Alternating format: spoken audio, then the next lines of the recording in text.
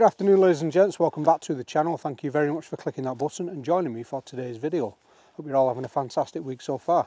Now before we jump into today's video guys, I would just like to speak to you quickly about something that I think affects the majority of gentlemen at some point in their life, and that is male pattern baldness. In the past couple of years I myself have had to come to terms with the fact that my hairline is now receding faster than the British Isles coastline, and I can now grow more down here than I can up there. So I've made the decision to take drastic action, and from now on guys, the show will be called Bushcraft Steve. And with that guys, today's video sponsor is no one. I'm just bald. Own it guys, own it.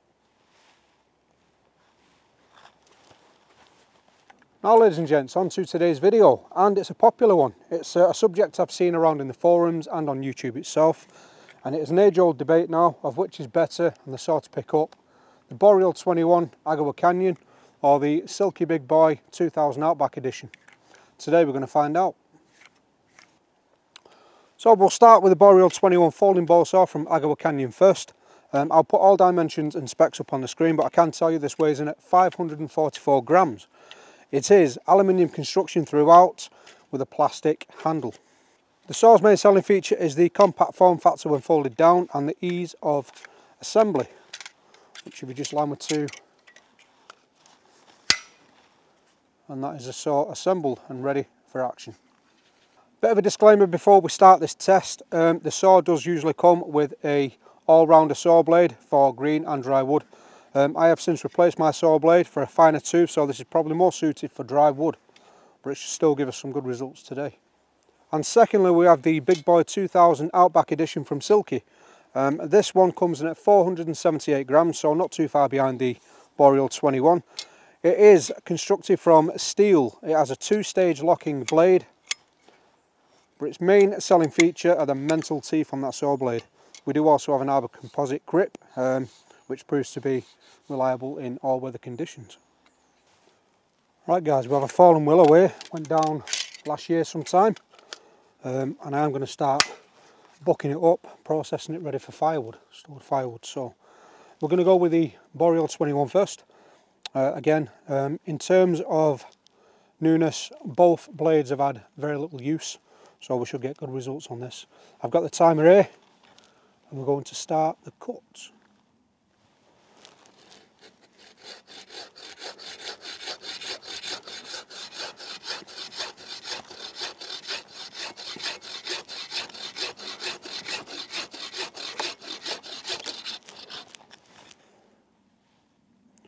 That's a time of 15 seconds. And now time for the big boy to perform.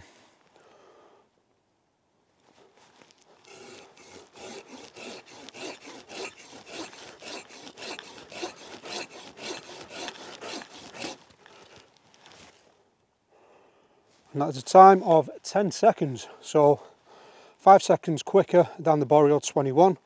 But again, the saw blade on the Boreal 21 bowl saw is a finer tooth than the one you would get on it when you buy the saw for the first time, but still performed well there. Right guys, one last test before we wrap this video up and come to our conclusions. So what we have here is a downed alder, a very well seasoned downed alder. This has a diameter of around 12 to 13 inch, so straight away that's one of the folding bowl saw's caveats. You will be sawing nothing more than 6 inch in diameter with this saw. Anything else it simply will not go through because of the top cage. So what we're going to do is set a timer for 30 seconds for each saw, just to see how far them teeth on them saw blades penetrate into the wood in that time. And we'll go with the Boreal 21 bowl saw first. So let's crack on.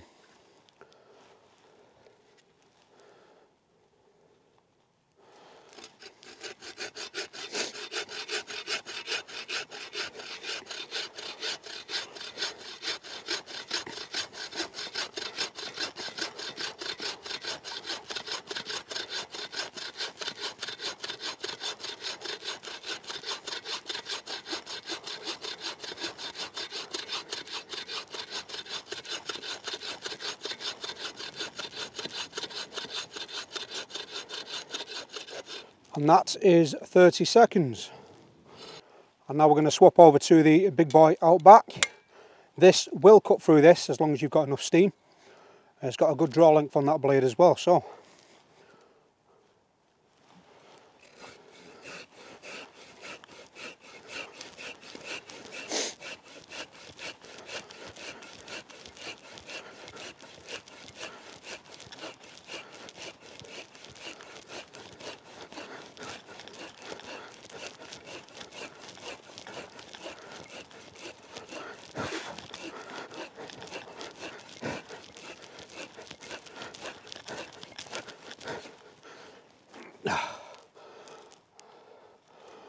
and that was just under 30 seconds when I had to stop the cut because the tree was pinching the blade. So clearly the, pardon me, the silky saw penetrated much further into the wood.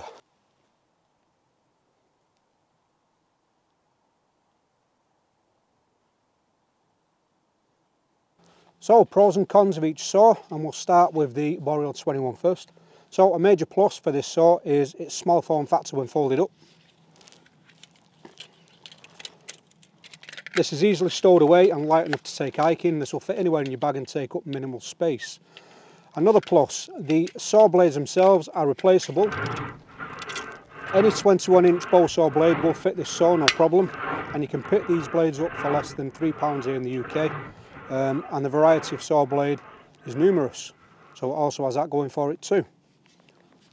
Price, another big plus.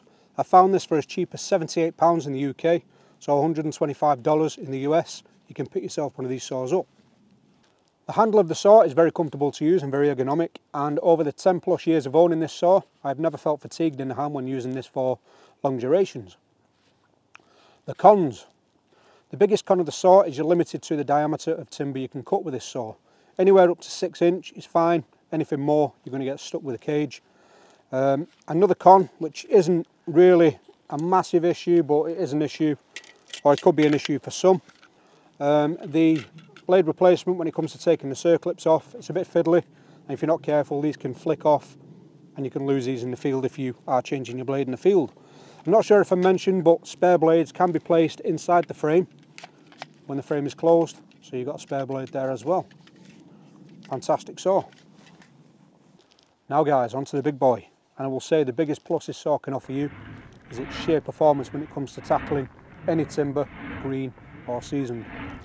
The teeth on this saw blade will make short work of anything you throw at it. Another plus, we have the 2 locking positions on the saw blade. A little mini plus I found, the locking notches on top of the blade can be used for lifting pots on and off the fire. It's proven very comfortable to use in the field, and it packs down as small, if not smaller, than the Boreal 21. A couple of cons with this saw, and we'll start off with the saw blade. The saw blade is replaceable, as is with any silky saw, but the blade replacement price of the saw is £50 per blade, which is very, very expensive. These blades have been known to snap if you don't know what you're doing and you don't know how to use the saw correctly. I will say again, this is a pull saw and it works on the pull, not the push stroke, so as long as you remember that and you don't put any force on that front stroke, you'll be fine. I've not snapped a blade yet on this or the silky gombo I've got as well. Price of this saw could be a con for a lot of people as well. The cheapest I found this in the UK I think is £110, so $130 to $140, and this can go up to £150 to £160 I've seen as well. So it is an expensive piece of gear, bear that in mind, but well worth it too if you can find it on the lower end of that price scale. I've really enjoyed using this saw and it just makes me smile every time I take this out of my pack. One more con with the saw blade, silkies are known to open when they're in the pack, so I would suggest you maybe put a ranger band across there or a velcro strap or something just to keep that saw blade in the saw body, and that will prevent any accidental severing of fingers. And that's your lot guys. I'd like to thank you again for joining me for this video. It's been a pleasure as always. I'll just say that I think you'll be happy with whichever saw you pick. The pros and cons are minimal between both. I would say the big boy requires a little less effort to use than the Boreal 21, but they're both effective in the field, so the choice be yours. Until the next one guys, you stay safe and as always, stay crafty. See you again. Bye bye.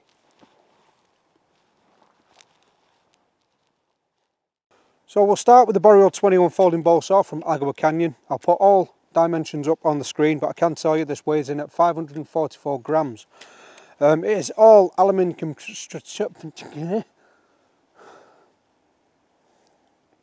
very ergonomic, and over the years I've owned this saw, I've never felt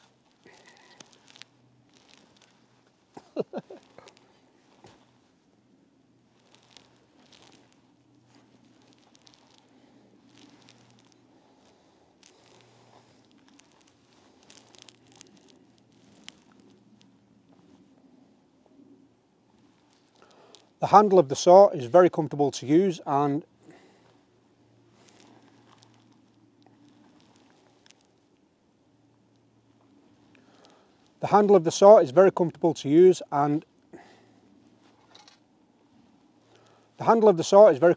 use, and the 9 or 10 years plus.